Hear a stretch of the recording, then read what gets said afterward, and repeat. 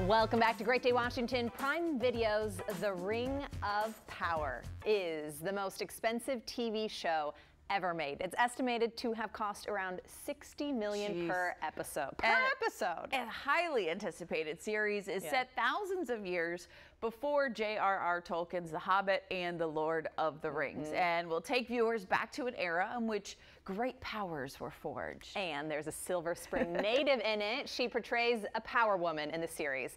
Cynthia Addai-Robinson is a Silver Spring native who plays Queen Regent Muriel. Cynthia, we are excited to have you here, and I know this is a exciting and crazy time for you with The Lord of the Rings. The Rings of Power finally out. What has it been like, kind of finally getting to share it with people?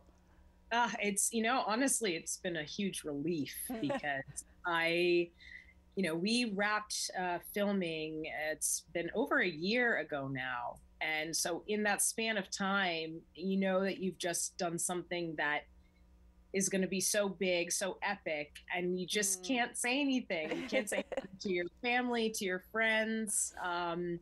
So there's been a lot of mystery around this project, and I know a lot of people have been waiting very patiently or impatiently, as it were. And I'm very happy and excited to finally get to talk a little bit about it. Now, this one is set, it's thousands of years before Lord of the Rings and The Hobbit, right? And you play a queen. What was it like portraying this world thousands of years before some of what we know the best? So it's interesting because we are basically set in the Second Age. And so a lot of people are more familiar with the events of the Third Age. But what's great about what we're doing is that, there are going to be aspects of the story and even some characters that will be familiar to viewers and familiar to readers of Tolkien. And there are going to be a lot of new characters. So I play Queen Regent Muriel, and she is the leader of the island kingdom of Numenor. And Numenor essentially is Tolkien's take on the legend of Atlantis. The entire series really is just cinematically stunning, and we've done a lot to really create this beautiful world. So we're excited to share. How much of a fan, how invested were you in Lord of the Rings before this opportunity?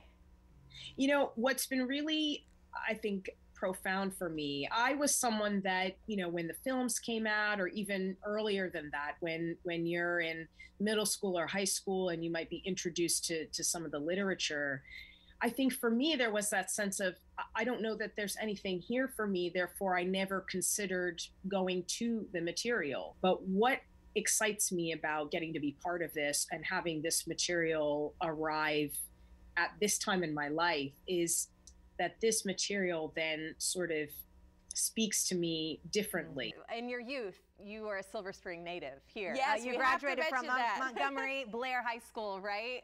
What's it like? Do you get back to the DMV ever? Gosh, I'm overdue for a visit. I think the last time I was there was definitely before the pandemic. So I am overdue to come home. It's interesting when I think back to my influences or things that shaped my worldview. I think growing up in Silver Spring, going to a high school that was very multicultural, really gave me a sense of just how expansive the world can be and all the different people that you encounter, different walks of life, different experiences.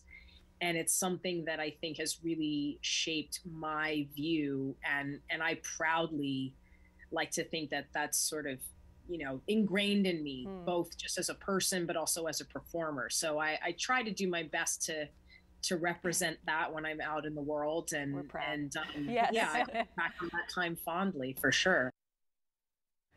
Again, you can watch Cynthia in The Rings of Power this Friday, September 2nd. You can see why it costs so much. Those costumes are incredible.